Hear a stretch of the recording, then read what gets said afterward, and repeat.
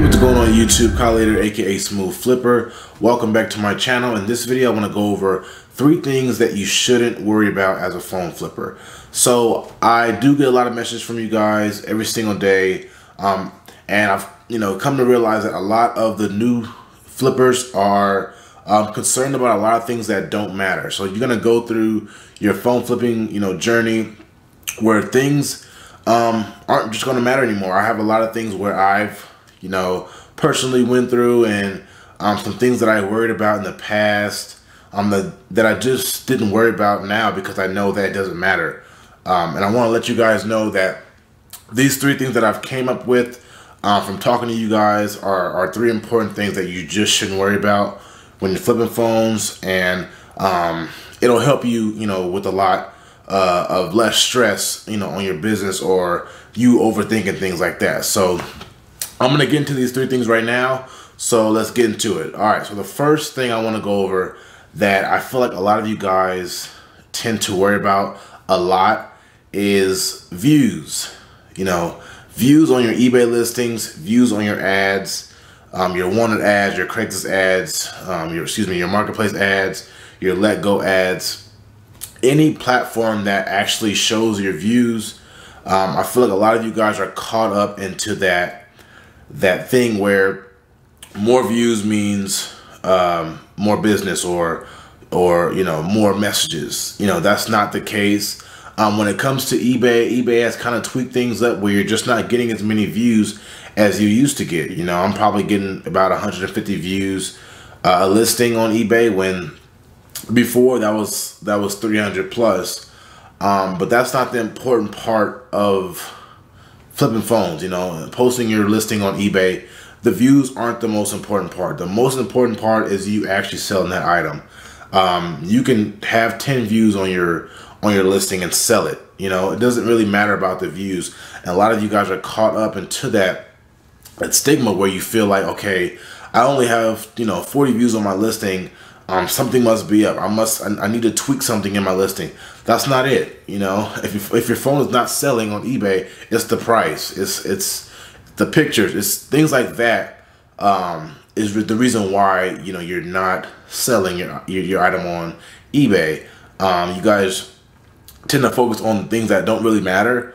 Views don't matter. I can have 10 views again and sell an item. You could have 1,000 views and your item's been on eBay for 3 weeks. So what's better? You selling your item quick, for a good price, or that had 15 views when it's sold, or that listing that has 1,000 plus views, been on eBay for 3 weeks, and still hasn't sold. So you actually selling the item is more important than the views. And then for ads, a lot of you guys are concerned about your ad count, your ad view count. Back a couple months ago, maybe 5-6 months ago, that mattered. It kind of mattered to where you saw that you were getting a good amount of views, meant that you were getting a good amount of leads. But now things have changed a little bit. It's very important that you focus on the actual ad itself. You need to make it as clear as possible, so when those who are scrolling through it understand what you're offering. People can just go to your ad and look at it and say, oh, okay, I thought this person was selling an item instead of offering a service. Never mind. That's counting as a view on Marketplace. So, and on other platforms. So you have to understand that the most important part of that is not the view. It is your ad being, easy to understand, easy to read. You want to get those who are going to your ad to understand that you're offering a service and you're not selling anything. So you're going to get a bunch of views if you have an ad that's not very clear, but you're not going to get a bunch of leads. You're going to get leads that don't matter, leads from people who are wanting to buy a phone from you. So again, I tend to get about 200 views on each of my ads nowadays. But my ads are very clear. My ads are straight to the point. People understand what I'm offering, so I get a good amount of leads from those ads. I had one time where I had about 43 views on an ad, and had 15 leads. You know, it's because my ad was clear. My ad was to the point they understood my ad. So views don't matter much, you know. When it comes to ads, how are those leads coming in? You know, how are you converting? Those are the most important parts when it comes to that. Views it's just not important when it comes to that. And you know, and I understand when you guys are new, see things on Facebook, hear things on other YouTube channels, from people who say, you know, this matters, this matters. Honestly, guys, from experience, it does not matter. You know, it just matters about if you sell the item on eBay and if you are closing those leads on Marketplace and let go. So that's all that matters. Number two, I want to go over this. This is very important. I get so many messages from this. Seeing this, you know, becoming a hot topic nowadays in the phone flipping community, and that is finding a private buyer.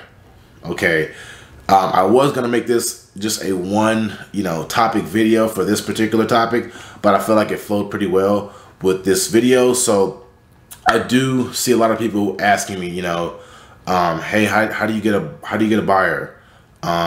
You know, how come I'm not finding a buyer? How come, you know, how to look for a buyer? You know, things like that.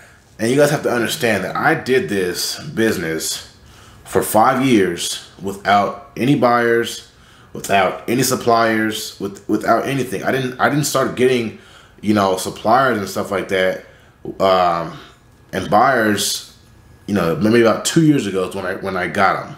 Maybe 2 or 3 years ago, when I first started getting people, you know, recognizing what I do, reaching out to me and offering to buy my items and stuff like that. But again, 5 years without it. So I want to let you guys know that you don't really need a buyer. You do not need a buyer. It sounds good. I'm not going to lie. It sounds good when you're new, to just be able to, you know, give all your phones to somebody and they pay you cash or pay you PayPal just like that instantly. You know, that's good and all, but you need to learn how the whole process works. You know, when you're given that easy way out as far as getting a buyer and stuff like that, you're not going to understand how to list on eBay, how eBay works, how to deal with different returns, how to deal with sketchy buyers, things to look out for. You're not going to understand that and how to pick up on that when you've, you know, got into the phone flipping business and you automatically have a buyer. You know, that's good. I mean, I'm not gonna lie, guys. It's good to have that as an option. You know, I don't use my buyer for everything. You know, I don't use him for every phone that I get. I use him for, you know, some of the phones that I get, you know, to where if I take out fees on eBay, I wouldn't make as much, so I just send them to him. But, you know, when it comes down to you being new at this and you really want to understand how eBay works, how eBay returns work, how to solve different issues on eBay, that's more important in my opinion than a buyer. You know, again, you can do this without a buyer. You don't need a supplier to supply you with phones. It's good to have, but you don't need it to become successful. You know, again, I've done it. I was successful without it, you know, and I feel like I can still do, you know, big numbers without it. You know, you really don't need it. So don't get caught up in, you know, hey, I need to find a buyer. You know, this person has a buyer. This person has a buyer. I need to find one ASAP. They're going to come. They're going to come to you. As long as you're putting yourself out there and you are consistent with posting, they're going to come across your listing one way or the other. They're going to buy your phone on eBay, then reach out to you. That's the way I found plenty of my buyers. They come to you, you know, when they, you know, it's just the way it is. And, you know, you don't want to spend your time trying to find one. You know, let's let them come to you, continue to do what you're doing, posting ads every day. They're going to one day come across and say, okay, this person deals with a lot of phones. I'm going to reach out to them and buy their stock. So just continue doing what you're doing. Do not worry about having a buyer. You know, you could do this without one. You know, just don't get caught up into that. And if you are doing everything right, you know, over time, you're going to eventually find one or two that can help you with your business. So number two, finding a private buyer. Don't worry about it. It'll come eventually. And if it doesn't come, continue to flip phones on all the platforms you can utilize. You know, Facebook, OfferUp, Mercari, you know, Let Go, eBay, Swappa, all those different platforms. Utilize those, and you should still be successful, you know, with phone flipping. So that's number 2. Number 3, do not worry about getting your offers rejected. You know, as a new phone flipper, someone who's just starting out, you're gonna understand that you're gonna get 20 messages.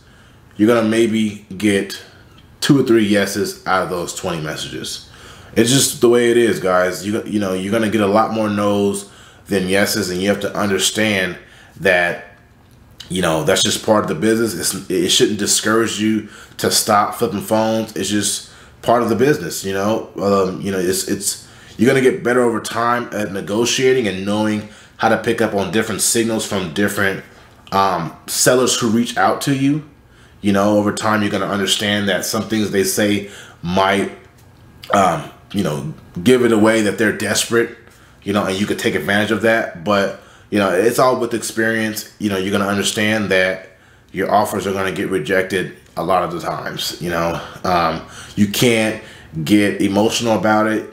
You can't get mad about it. You can't get discouraged that, you know, hey, I need to fix this because it's not going to work. This is not going to work for me.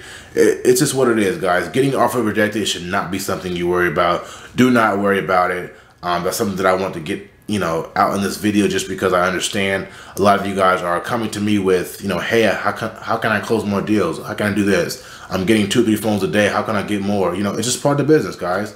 The more you put yourself out there, the more leads you're going to get, the more, you know, phones you're going to buy. So keep doing that. All right. So that is the video as far as, you know, things that you shouldn't worry about. 1 is views on eBay and your marketplace listings.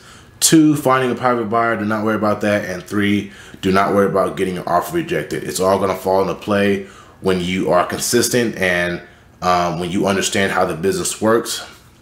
Do not stress over things like this. When you're new, it's just going to make things worse. Just continue to do what you're doing, and everything should fall into play. So hopefully you guys enjoyed this video. If you did, please, you know, thumbs up the video, like, comment, share the video, comment some things down below that you know, can help other flippers with. So thanks again for watching, and I will see you guys in the next video.